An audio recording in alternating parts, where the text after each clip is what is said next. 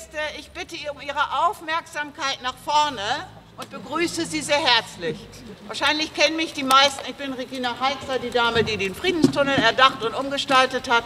Und hinter und neben mir steht ein Verein, Friedenstunnel Bremen setzt ein Zeichen. Seit 8 Jahren machen wir Friedensklänge im Friedenstunnel und heute ist das fulminante Abschlusskonzert der diesjährigen Friedensklänge und zwar mit der fantastischen Samba-Gruppe Jacaré.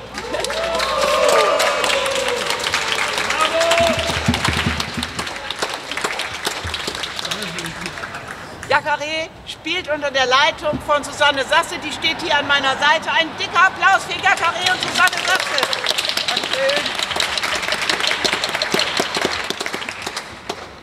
Und mehr muss ich nicht sagen. Ich finde, jetzt muss die Gruppe selber spielen, damit keine Zeit flöten geht. Es spielt jetzt Jacaré. Viel Spaß!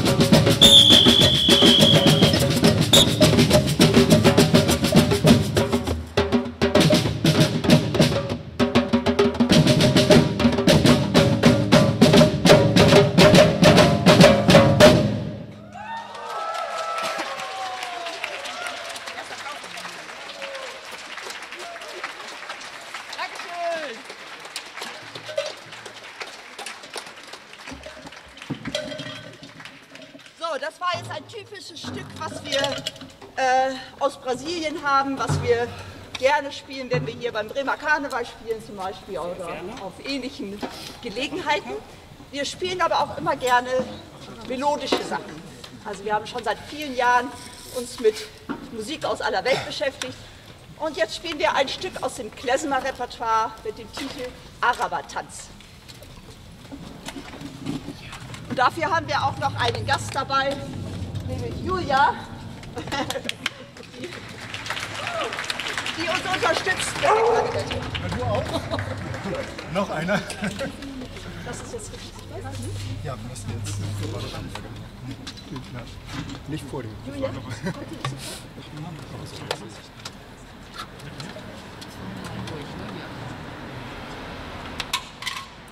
Moment, die Darabuka sitzt noch nicht richtig. Das ist eine türkische Trommel, die bei diesem Stück sehr schön zum Einsatz kommt.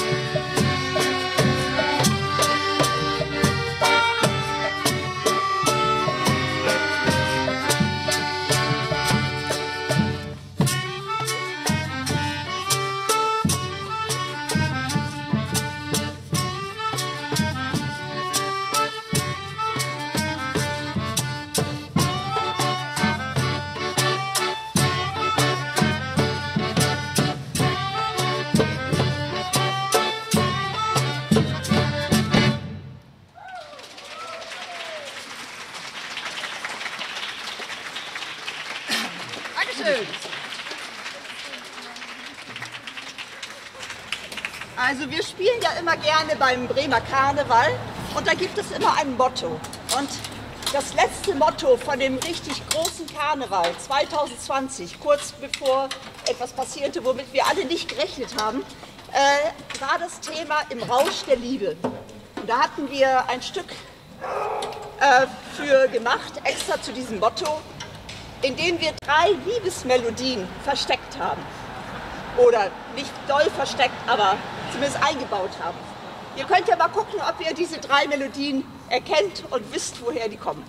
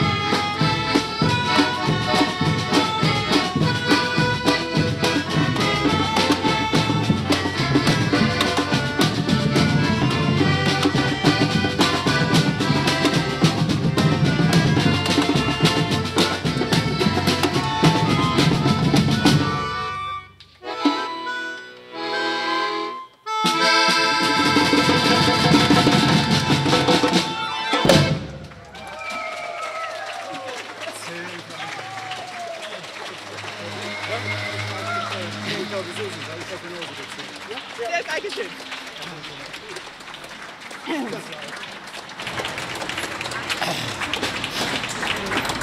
So, das erste Stück, nur nicht aus Liebe weinen, habt ihr ja alle schön mitgesungen, das habt ihr natürlich erkannt und ich lieb dich nicht, du liebst mich nicht auch. Aber wer hat denn die andere Melodie erkannt? Also bekannt kam sie euch bestimmt vor, aber weiß jemand, was das war? Love Story, genau, die Titelmelodie von dem Film aus dem diesem furchtbar kitschigen Film aus den 70er Jahren. Love Story. Vielleicht kommt jetzt Protest. So, jetzt kommen wir ein bisschen näher in unsere eigentliche musikalische Heimat, noch nicht ganz nach Brasilien, sondern erstmal nach Kuba und spielen ein Stück mit dem Titel La Vida es un Carnaval. Das Leben ist ein Karneval. Ein schönes Motto für uns als Band. Und im Zwischenteil gibt es eine Stelle, wo ihr gern immer mitsingen könnt. Da singen wir Karneval, Karneval, Karneval. Und dann Hay que vivir, canta. Also, genau. Lassen wir weg. Karneval, man soll singend leben, oder das Leben singend verbringen, kommt danach als Text. Ne? Gut, viel Spaß. La Vida es un Karneval von Celia Cruz ist es, ne? Ja. Celia Cruz, genau.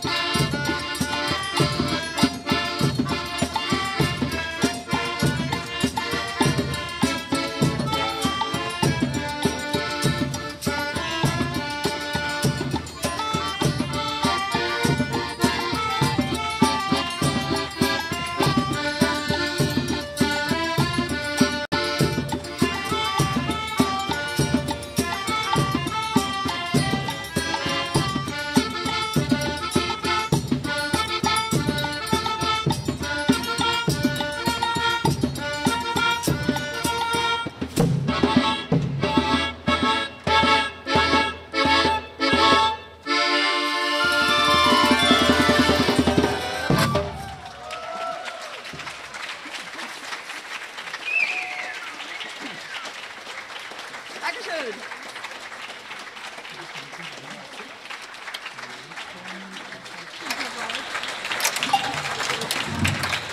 So. Zum Abschied spielen wir noch, oder vermutlich zum Abschied, spielen wir noch ein brasilianisches Stück, was sehr gut, finde ich, zu dem Friedenstunnel passt. Es hat nämlich den Titel Bandeira Branca, das heißt die weiße Fahne. Ja. Da muss man gar nicht viel zu sagen, finde ich. Das ist ein wunderschönes Lied. Und da hört ihr jetzt Günther erstmal auf einem typisch brasilianischen Instrument.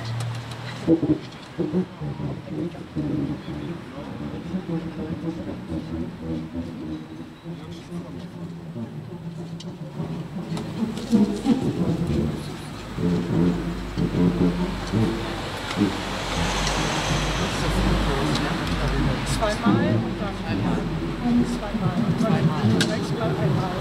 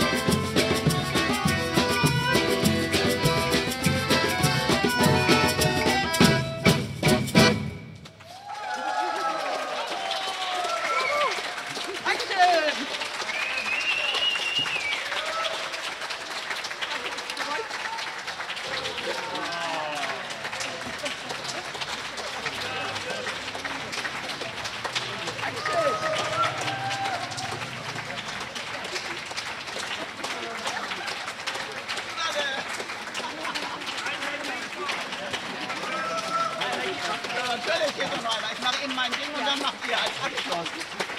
Das ist besser, als wenn ich danach noch was komme. Also wir machen noch eine Zugabe. Ihr braucht euch nicht sorgen. Aber erst eine Regina natürlich. Genau. Also ich finde, wenn eine Zugabe kommt, muss es auch das allerletzte sein. Das muss der Abschluss sein, der Krönel. Das wäre dann nicht ich, sondern Jacaré. Also das wäre doch ganz fantastisch. Nochmal, Jacaré ist einfach fantastisch.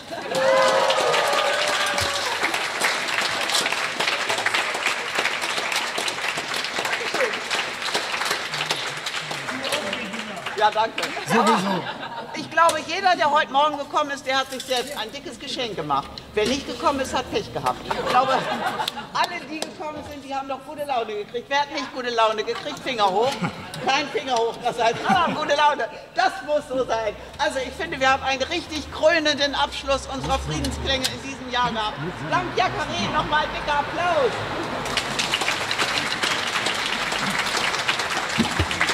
Aber natürlich vor allen Dingen dank Regina und allen, die so beteiligt sind.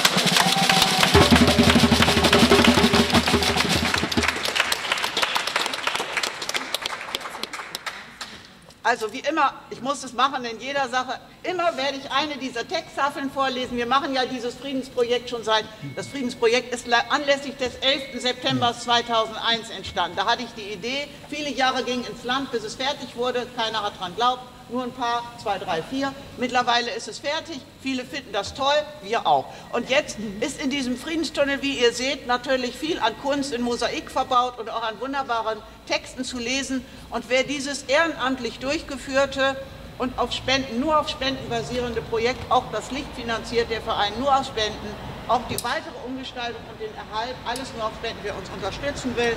Ein letztes Mal in diesem Jahr werbe ich darum.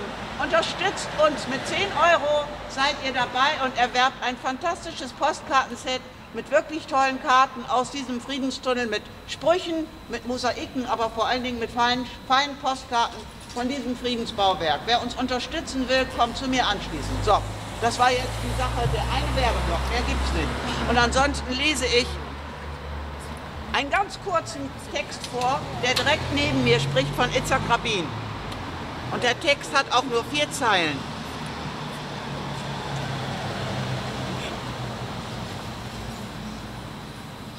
Wenn man Frieden will, muss man immer der Erste sein, der die Hand reicht. Und was das heißt, können wir ja alle ganz in Ruhe zu Hause überlegen. Und damit wir da auch fein Zeit zu haben, wollen wir jetzt erst die Zeit überbrücken und noch einmal zum Abschluss mit einem ganz dicken Dank an Susanne Sasse und an diese fantastische Jacaré-Gruppe.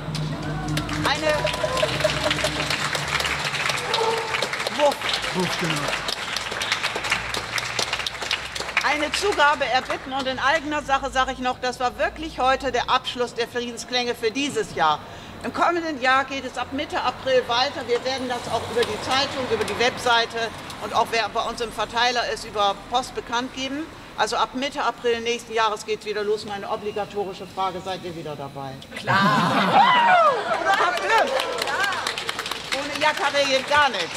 Wir gucken mal, wann ihr aufgeht. Danke. Und noch etwas, ich werde in dieser Woche am Mittwoch im Friedenspark Habenhausen eine kleine Friedensandacht machen um 19 Uhr. Wer da Lust hat, dabei zu sein, da gibt es ein Gefallenendenkmal und da ist eine kurze Zeit von einer halben Stunde eine kleine Andacht.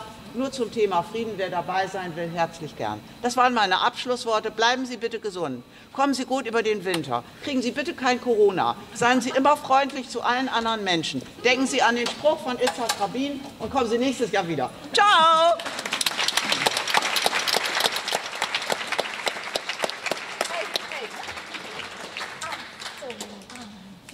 Hey, hey!